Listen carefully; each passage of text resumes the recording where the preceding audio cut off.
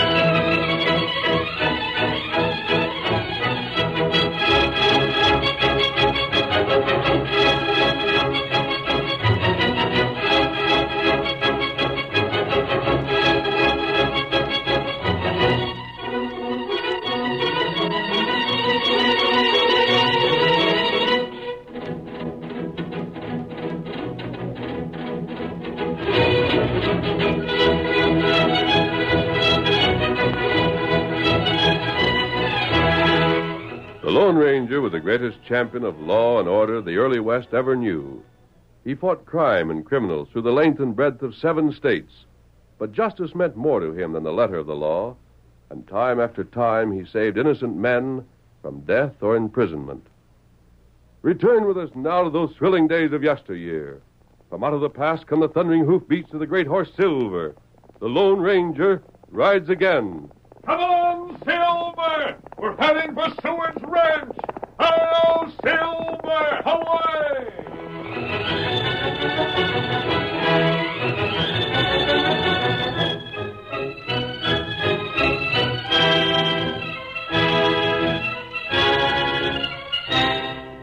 Old Missouri opened the door that led into Mustang Mag's kitchen, cautiously looked inside, then called softly to Mag that, Mag! Hi, Mag! Oh, my gracious, you give me a scare. Thunderation, can't you make a noise when you come around so the body wouldn't get scared half out of a skin? Hush! The Sky Pilot around? Oh, it's him you're dodging, huh? I don't know where he is. But if you're coming in, hurry up about it and close the door. You're letting in half the flies in creation. You don't mind if I smoke, do you? Huh? Me? Ain't nothing to me if you want to poison yourself. Swallow arsenic if it'll make you feel any better. The Sky Pilot's agin it. Again, swallowing arsenic? Well, that ain't hard to understand. You know that ain't what I mean, Mag. He's agin smoking. He caught me at it yesterday. That's why I never got my work done. Took him the better part of the afternoon to tell me how sinful I was. Just the afternoon? Well, that goes to show he ain't so well acquainted with you yet. Oh, now, Mag. Sin and laziness, Missouri. You're cram plumb full of both of them. You think the Sky Pilot will all the time be hollering at a feller? It hurting you any? The day before yesterday, he caught me talking to that doggone mule you bought off of Jake Nugent. Now, I ask you, Mag, how's a fella to talk to a mule?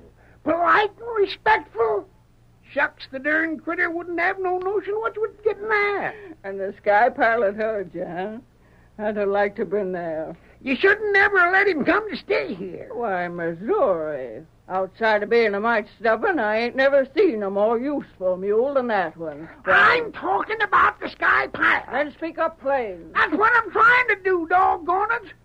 He's agin smoking. He's agin cussing. You shouldn't carry a shooting iron. You oughtn't to ride a horse on Sunday. I'll bet he ain't even so sure a fellow ought to go around with his shirt sleeves rolled up. It being kind of immodest. The mule? No, the Sky Pilot. You better watch yourself, Missouri. You're letting yourself get a mite out of hand. Oh. As for the Sky Pilot, well, I'd say most times he's right. I don't hold with smoking myself. though I've never made a point of it. And there's a sight too much cussing and gunslinging going on. Nope. It ain't his opinions that are wrong. It's the way he goes about spreading them.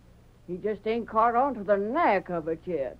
Like cutting out a calf for Brandon, there's a right and a wrong way to it. Man, you're just on his side 'cause I ain't.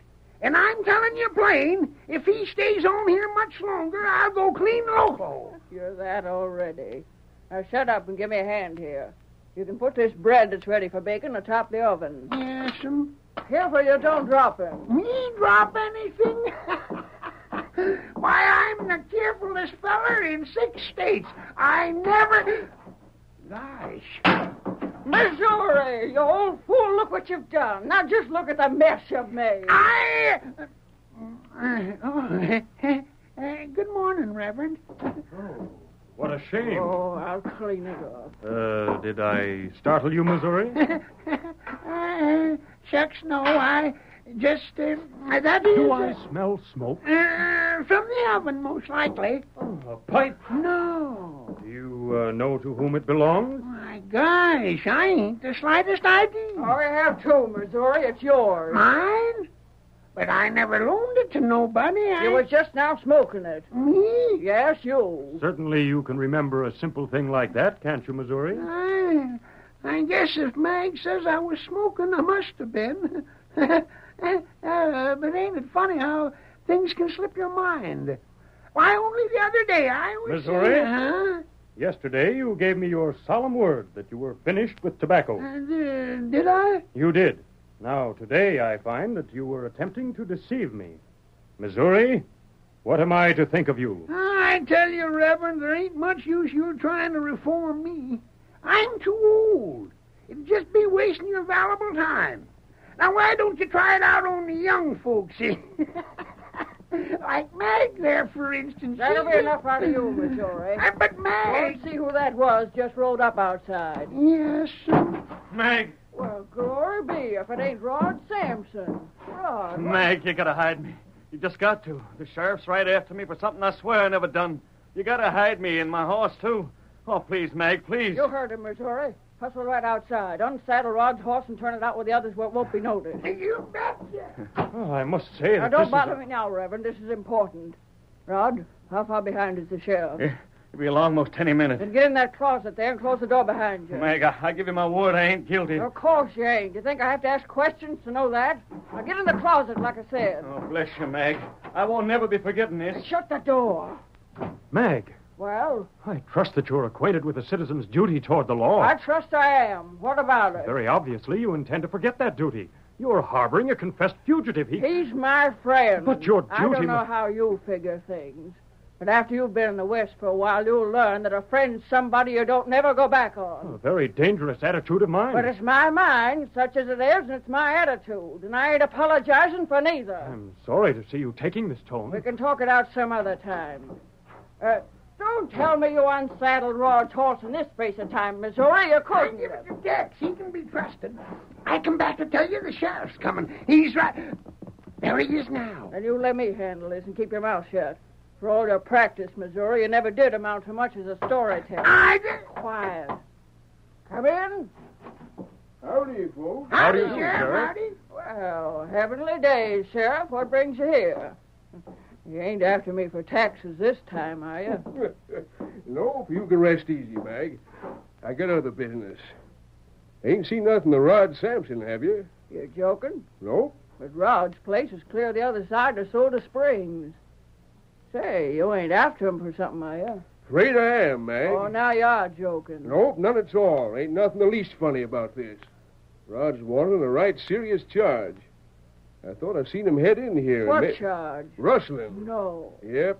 Mr. Seward swore out a warrant for him. Swears Rod's been stealing his cow. Says he's got a witness to it.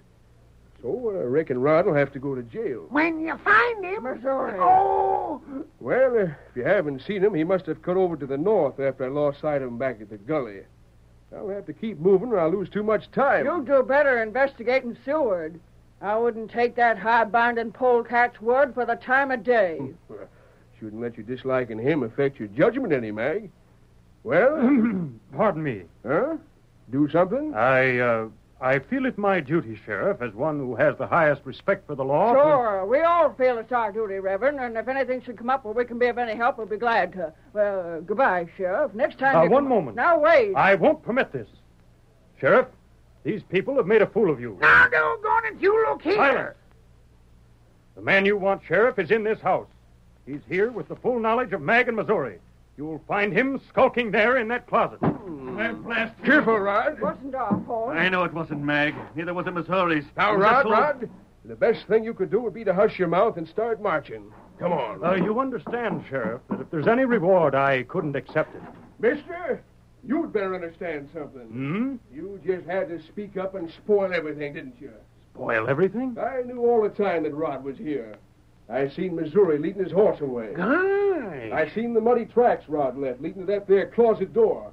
But doggone it, I didn't want Rod caught any more than Mag did. And if you'd just had the sense to keep still, I could have done my duty and kept Rod from going to jail. Next time, don't you meddle. Well, the very idea. A doggone good idea, I'd call it. Now, do you see what I meant, I Mag? reckon I do. It seems that in this part of the country, not even the men sworn to uphold it respect the law. You know what they respect a doggone sight more? Well? Justice. And when laws get in the way of it, they'd better watch out.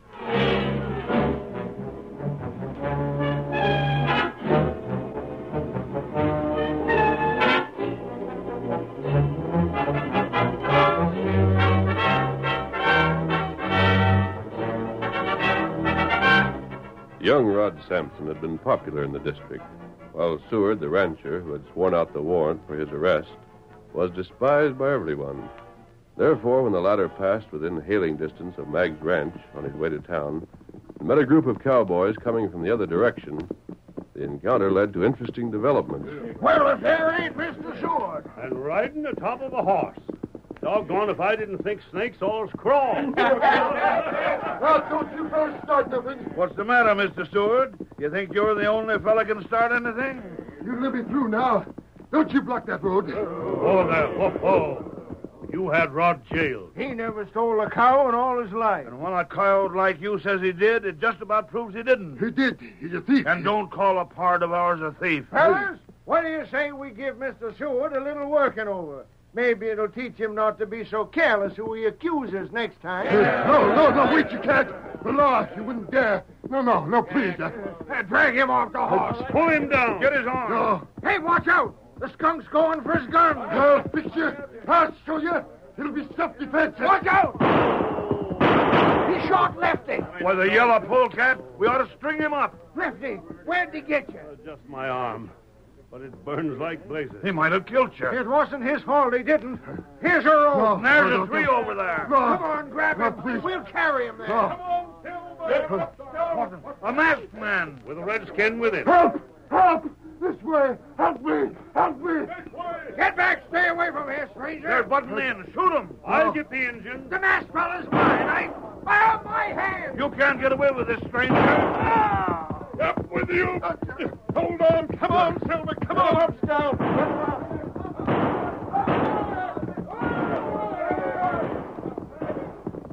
Head for Mustang Mag's place, Tonto. You all right? They would have hugged me. I doubt it. I think they were trying mostly to scare you. They would have, I tell you. They would have. No, but things might have gone too far. There, place, straight up. Oh, Scout. Over. Down with you. My horse. You can round him up later if he doesn't return to your place by himself. Right now, you'd better stay out of sight. Heavenly days. Hello, Mag. Oh. You and Tonto. Who's this you got here? Seward. Some punchers were threatening to hang him. Seward. I want him to stay out of sight. Friend, are you? Yes, Mag? I know it ain't your style to let anybody get hurt if it can be helped. Well? But couldn't you have let Seward get hung just this once? The curtain falls on the first act of our Lone Ranger drama. Before the next exciting scenes, please permit us to pause for just a few moments.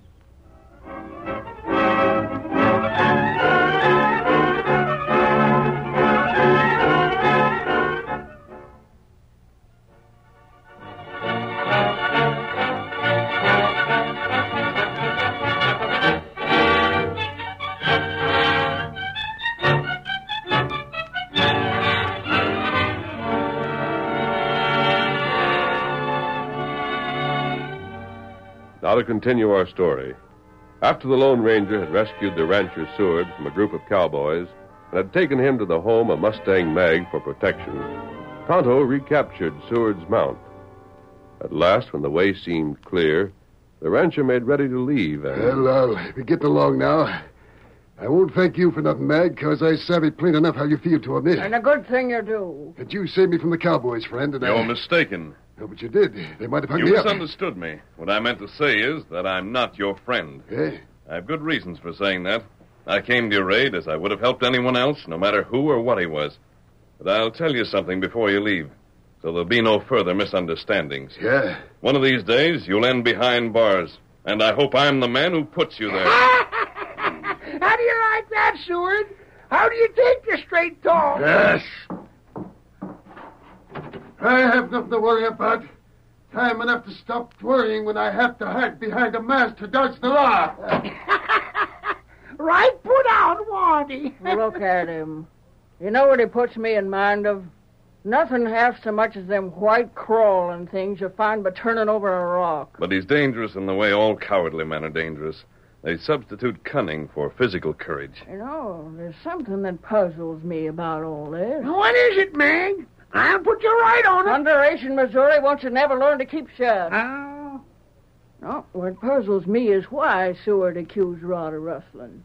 Just don't seem to be any reason for it. I have an idea. I know the reason. You do? I'll know more Will you about... Pardon me. Sure. I would like to speak to this gentleman with you. Yes? Perhaps Mag or Missouri has mentioned me to you.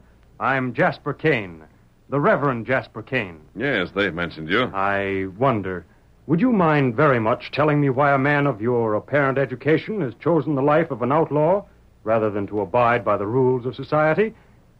Is it the easy money? Oh, that's a good one. Reverend, this is one time you're barking up the wrong tree. Huh? Why, great land of Goshen. This man here is doing what you just wish you was doing. And he's doing it from here to the border while you ain't even got a good start yet in this here county. Him a crook? He packs more law in them 2 guns of his than all the lawyers west of the Mississippi could write down in a month of Sundays if they was to work overtime at it. But the mask... Kane, you're an Easterner, aren't you? Oh, I have no reason to be ashamed of it. Of course not. But from the little Mag in Missouri have told me, I've gathered that you're trying to force a point of view you gained in the East upon the people bred here in the West. I'm not sure I know what you mean. We'll put it this way. There's law and there's justice. In the East, the emphasis is upon the first. In the West, upon the latter. If you rigidly enforce the law, then you're bound to have justice. There have been cases where the one didn't follow the other. For instance, Rod Sampson. A warrant was sworn out for his arrest, and the law said that warrant had to be served. But everyone in this district is aware that Rod's arrest was unjust. It isn't for us to judge in these matters. That's the Easterner speaking. Where you come from, you scarcely know your next-door neighbors. Here, people know everyone from miles around.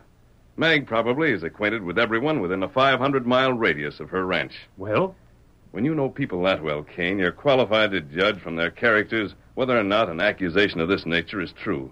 In the East, you wouldn't be so qualified, and your only course would be to depend upon the letter of the law and hope that it served justice. When you've realized that difference, I think you'll understand the people of this country better and have more success in your work. A barbarous theory. Doggone it, then. If you think as little of us as you say you do, why in Tunket do you hang around? For a very good reason, Missouri. Huh? It's just where I find persons as ignorant and uncivilized as you that there's the greatest need of my labor. Good day. What? What's that? He called me ignorant. He said I was... Pull in your horns, Missouri. When he said you wasn't hardly civilized, he sure called a turn. Now look here, Hush Mac. up. Oh... But all joking aside, just what is a fella like that doing out here? Why don't he go on back east where folks wouldn't be all the time offending him? My land, it seems to me... He's honest, Mag. Well, but just And the he's same. sincere. Those are qualities that are always useful anywhere. The West can use him when he's learned to understand it. Which same he never will. Don't be too certain of that. Huh? Mag, I have an idea the Reverend Jasper Kane will change some of his opinions sooner than he thinks.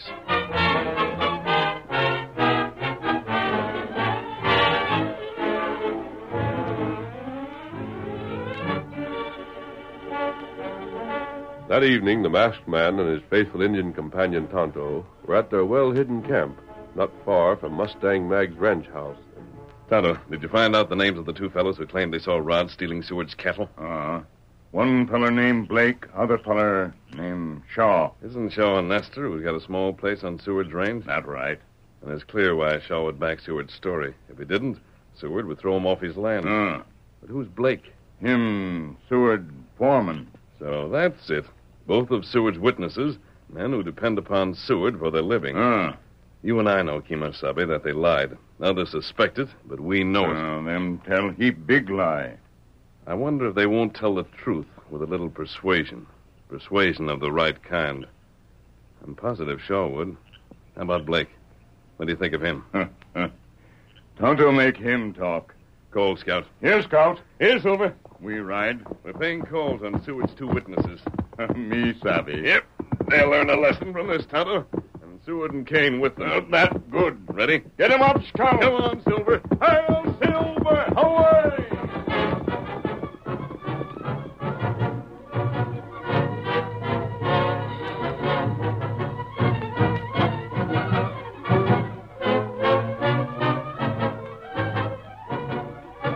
An hour later. What do you want? A masked man. Shaw? That's me. Saddle your horse. You're coming with us.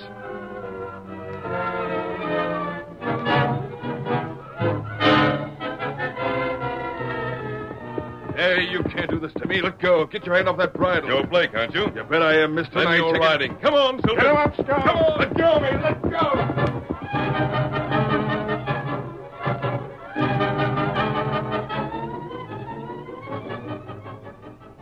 Who's outside here? Who called my name? It's me, Mag. Well, I'll be switched. The masked man. Mag, listen closely. Tonto has Seward's two witnesses at our camp. They don't know that he wouldn't harm them. And they're badly frightened men. I think we'll get confessions from them. Glory be. Things are going to happen. They'll happen fast. You'll have to know exactly what to expect.